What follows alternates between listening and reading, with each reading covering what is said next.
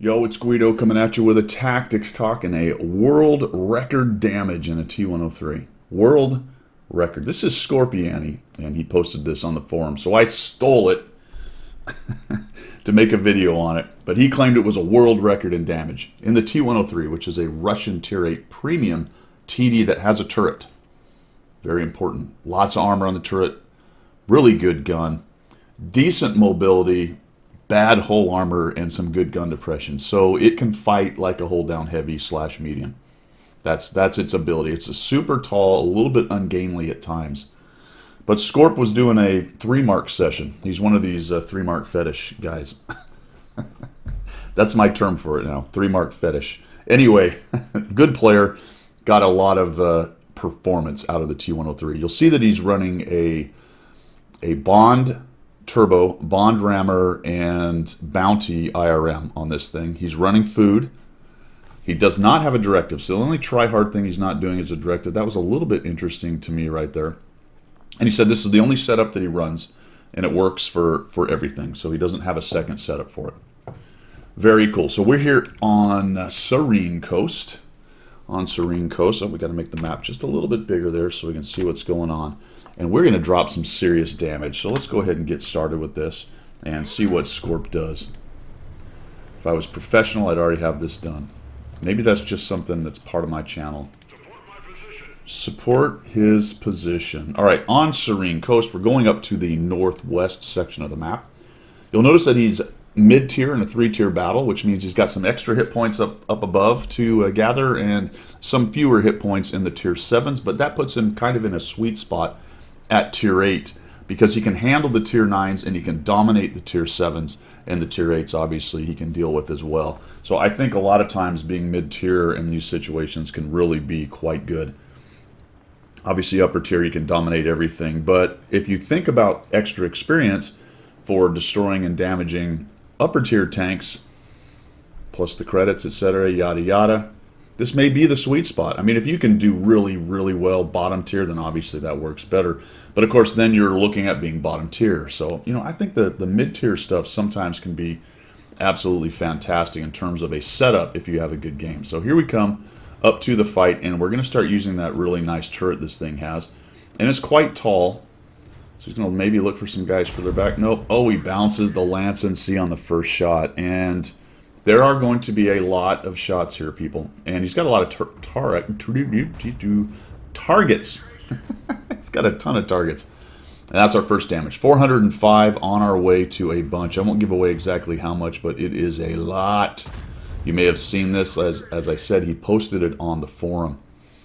So we thumped the turtle right away. Here's something that I thought was very interesting, though, and I didn't mention it earlier. I will right now. Look at this. He's only carrying a few of the special rounds, but the pen is 307. That's not a typo, 307. And then when we go to special round, we get 65. Oh, it's an HE special round. Well, there you go. He's got it in a different order, and the standard is 258. All right, so that's what he's really thrown me for a loop right here. He has a bunch. All right, I was completely wrong. He has a ton. In fact, he's completely loaded out with the special ammo. 307. All right, but even the standard round is 258, which is really nice for a tier 8. I was going to say, that didn't make a lot of sense if he was really doing the try-hard 100% 3-mark fetish thing.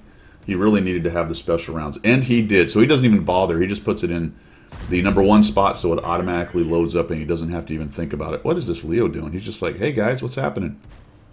Is that another 400 hit points for us? Probably. Yep, there we go. Just ram him. P43 is... Oh, don't make Scorp deal with him.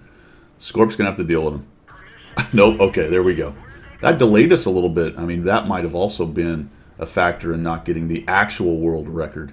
We had to deal with that guy getting crazy. I don't know how that shot hit Scorp. I have no idea, but well done. It did. Now, you would think a turtle would be problems. It's not. Not really. Not really. Scorpiani's got that 307 or whatever it is pen. He should be able to go right through. You notice the spot he was going after is that little flat plate side. Look at that. Boink. 418, baby. That's the other thing about this gun, is it hits hard. What's it doing? 400, I believe? Stop it. Scorp, stop doing that to me. 440, even better. 406. What's with the low rolls, man? He's getting so many low rolls in here. I don't know how many shots we've taken while I've been talking. We're already at 3,363, and I will give a little spoiler here. We're not even halfway there yet. A bounce off the Udes.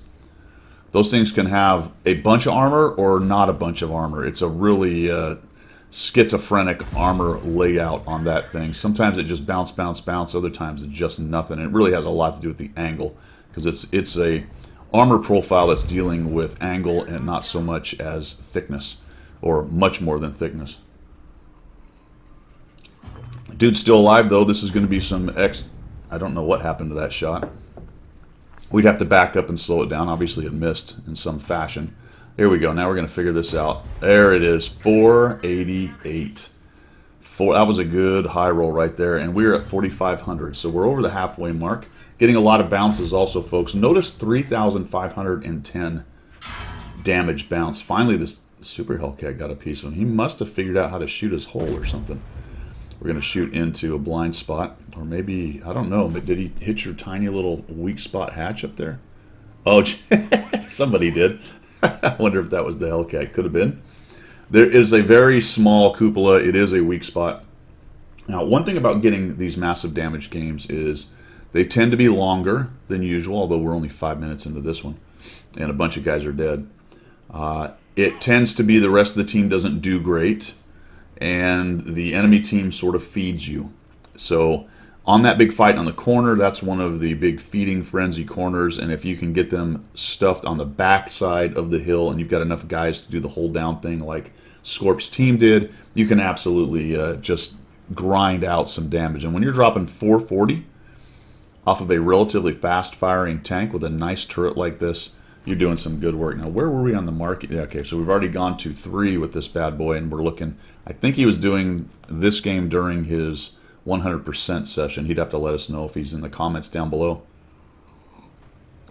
Now, recently I put out a video talking about this as one of the better bond tanks that you can get. It is in the bond shop.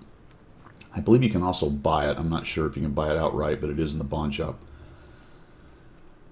And it does a really nice job. I'm also going to mention it on a video coming up. I don't know if this one will be before or after that, but we're going to talk about the best tanks for making credits. And this is another tank that really exists in that realm as well. It is a little tricky. You can see he's doing some nice side scraping action right here. It is a little tricky, but given the right situation, obviously, as you can see, it's dominant. 5,251 damage. Now he's doing some side scraping. The side armor is okay, but not amazing. Scorp has a good idea how to play this thing. He just does not want to let this dude have more shots than he needs. Of course, he comes out far enough. Now the dude's, yep, he's going to punch him right in that hole that's weak right there. And now that guy's afraid because he knows he's a one-shot to Scorp. Boom, down he goes. 307 pen, fellas.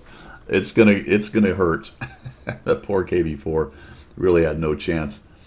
The turret on this thing is one of the things that makes it so flexible and good as a TD. It really is a heavy tank, frankly. It's a heavy tank with a giant gun. It's just the way it plays. Now, he's going to reverse side scrape. This is something he mentioned. Is he going to actually do it here, or is he just kind of trying to figure it out? He's going to reverse side scrape here, as he mentioned in his write-up, which is not something I'd really thought about with this tank or done. That's the T-95. What is that over there? 705. Okay, so it's the 705. He doesn't really want to poke on the 705. So we got some more hit points moving in. There goes a setter, kind of cruising around over there. Don't really have a shot. Not sure what the 705, why he's not pushing. I guess he's getting beat up by the T-34, it appears. So Scorp's going to bail out on that, deal with the 705 later. Plus, there's not a lot of hit points left on that guy. 5,879 damage, 174 assists. There's the super that hit him earlier. He's going to take a bunch of hit points off that guy. Boom. Very nice for 426. Another low roll right there. And we're up to 6,305. Setter's out in the open. He's going to pay. Takes a big hit. Now, that looked like a fairly low. I did not know what the velocity is on that. 870. So that's a little tricky. Like most tanks, once you get used to it, you don't worry about it as much. But 870 is a little slow, so you do have to compensate for that, especially on any left to right or right to left line of sight kind of shots with lead fire. It'll be a little more difficult with the low line of sight, or sorry, low velocity. The 705 has no idea. Did he just figure it out? He knows he's in trouble now, baby. Ooh. Oh, he shot HE. All right. Let's just pause here for a minute. Another thing that often happens on these really big games like this is you get away with something because somebody makes a mistake themselves or they're a bad player or whatever. The 705 was probably trying to shoot the T-34's turret with HE, or maybe he's just an HE guy. So we really got away with one right there. Hit us with HP and apparently didn't pen for only 212. Had that been a regular round, Scorpion more than likely would be out of it. But he's not, right? It's not necessarily if you get lucky. It's what you do with it afterwards. And we are not done with the damage. We're at 6,800. 3,510 bounce. We haven't been able to bounce any for a while. Mostly because we haven't been able to go hold down too much. There's a lot of hit points left on that K91 PT. The other three don't have a lot of hit points to give. They're down there beating up on the T95. Oh, Scorp misses that guy with a little auto aim. He does get lit. It looks like he's maybe worried. Yeah, the Super Hellcat's up there. And he's a one-shot to everybody at this point. I believe even the setter can take him down at 112 hit points. T-34 moves out into the open. I feel like he's about to get thumped by the Hellcat at some point. Phase 1 dies. So he does get the Phase 1 out. There's the Hellcat again. Alright, notice that what happened there, for you new players, Scorp needed to get his gun around. He spun his hull and his turret at the same time. That is a skill for you new players out there.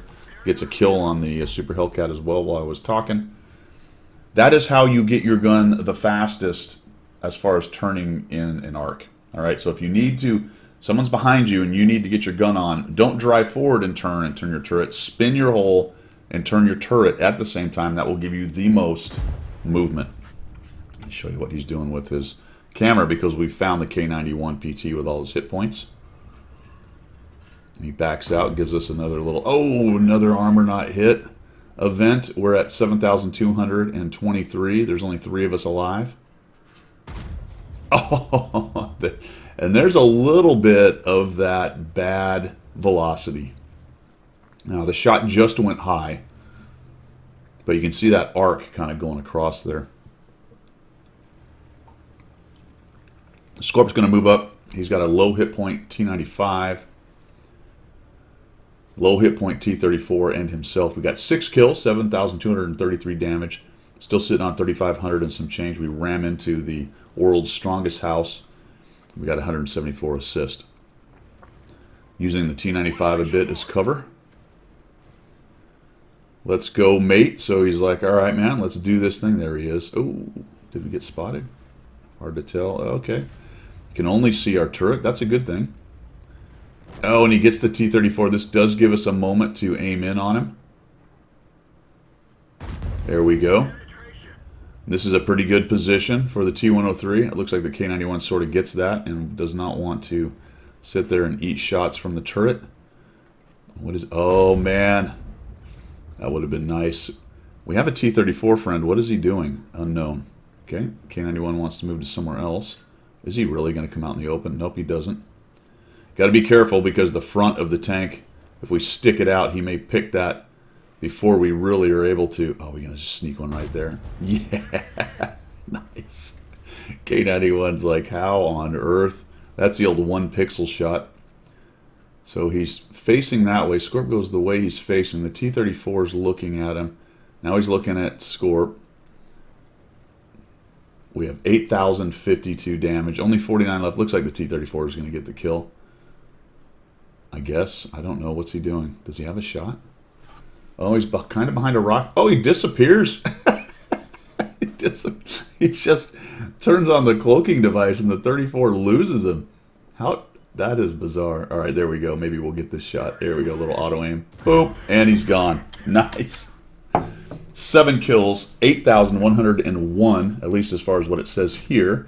I think there might be a little bit more from a blind shot. We'll have to take a look at the cards at the end. 3,510 bounce, 174 assists for an epic T-103 game from Scorpiani and Clan Ninja.